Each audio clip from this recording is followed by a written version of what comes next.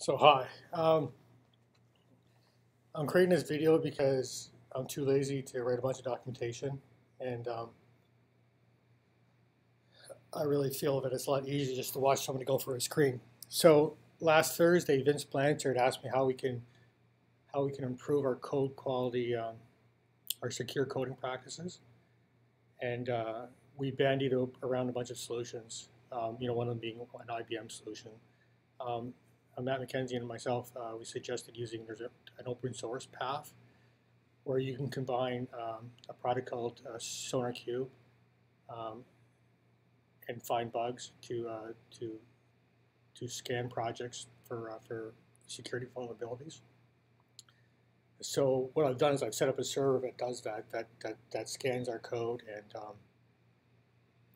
and it scans for security vulnerabilities. So I'm going to walk you through how that works. So the first thing I'm going to show you is the architecture.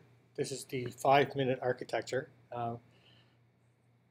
In the middle there you see Sonar Scanner, and what it does is it scans source code on a file system, and it puts those results in a database. I'm using MySQL for now because it's open source and it's free to use. And then Sonar Cube, what Sonar Cube is, it's a server that reads those reports. It basically prints an HTML, presents an HTML you GUI that lets you go through all the security reports.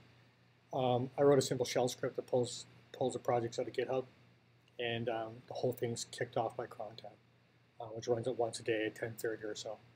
So it's nice. It's all open source. GitHub, Git open source, Sonar Scanner is open source, MySQL is open source, and whatnot. So that's your simple 5-minute architecture.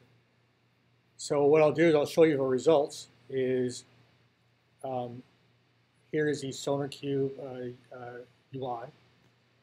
You don't need to log in. You can view this anonymously. So it shows that I have 2 projects analyzed. What I did for a demo was I wanted to illustrate that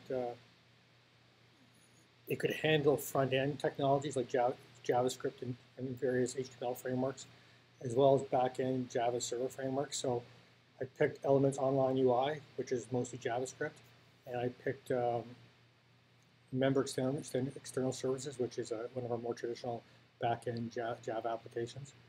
So when you see the dashboard here, you can see that, let's take a look at Elements Online UI, is we download that from GitHub, and we scanned it, and you can see some interesting things here is that it says it's JavaScript. It has 0% JUnit coverage, or unit coverage, and it has certain duplication and errors, that kind of stuff. So I'm going to plunge right into what it shows there. Now, the purposes that I'm using this for is security vulnerabilities. So if you look at the Elements Online UI, it's reporting 5 vulnerabilities. It's also reporting 10 defects and 5 bugs finds and various other things, okay? So, and what it also does is, on the left-hand side, you see number of vulnerabilities. On the right-hand side is it'll show the leakage. It'll show what new defects have been entered or vulnerabilities have been entered since the last time we did a scan. And I will show you the activity. I'll just jump over the activity here. As you can see, I've been running scans all the morning. I ran a scan 10:40, 10:36, 10:35. Mostly I was trying to figure out how my shell script should work. So if I go back to the issues, if I go back to the home for the project, I'm going to take a look at the vulnerabilities. So I take a look at the vulnerabilities. It'll list, you notice it's listing 5 vulnerabilities. It'll list a severity. In this case, it's listing them all as minor. And what it allows you to do, if you go over here, it'll let you plunge right into the code. It'll show you the code. It'll show you the problems. In this case, it's saying remove this login statement. And the reason it does is for JavaScript, when you run console.log, it prints it. You can view it in the browser. So in this case, it's innocuous. It looks innocuous, but if somebody printed server names or passwords or IP addresses in the log statements, they would show up in the client browser. It could be a channel for people to hack us, right?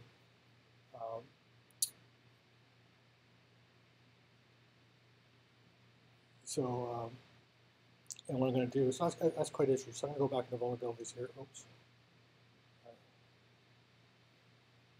You know, again, they're all logistic. They're all very similar. You know, I can plunge in. It'll show me. It shows me in the code where the error is and what's wrong with it. So that's very nice. That's a JavaScript framework for UI guys. I mean, this code looks pretty good. There's just a couple log statements that have to be removed. What I want to show you, if you go to the Java code, you get the same kind of look and feel.